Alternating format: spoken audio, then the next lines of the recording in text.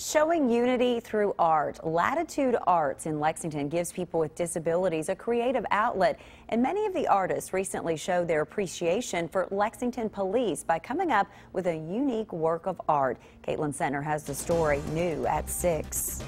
Betty over here, she's an artist. Kenny Taylor acting modest because he's an artist too. Painted by hand.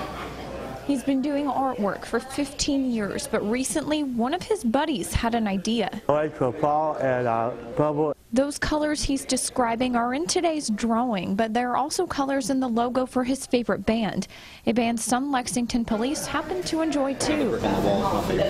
Now, officers weren't at the Latitude just to talk music. The artists made them something that's one of a kind. One person drew the badge, one person drew the whistle, one person drew the police dog, which I thought was a poodle, but it's a German Shepherd. The idea stemmed from recent shootings. One of the artists was bothered by the violence. A big thank you for all of your bravery and heroism. A billion times thank you for all the obstacles you encounter. Those words are part of a letter written by the artist they gave to police when they gave them the painting.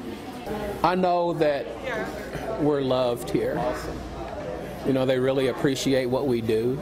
Because, you know, they can do anything they want here, but they choose to honor us with pictures and drawings and paintings and all kinds of art, and it's amazing. I go catch you back, guys.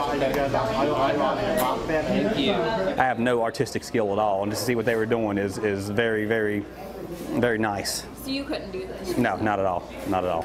In Lexington, Caitlin Sentner, WKYT. That is a very kind gesture. Lexington police plan to hang up their new painting at the police departments.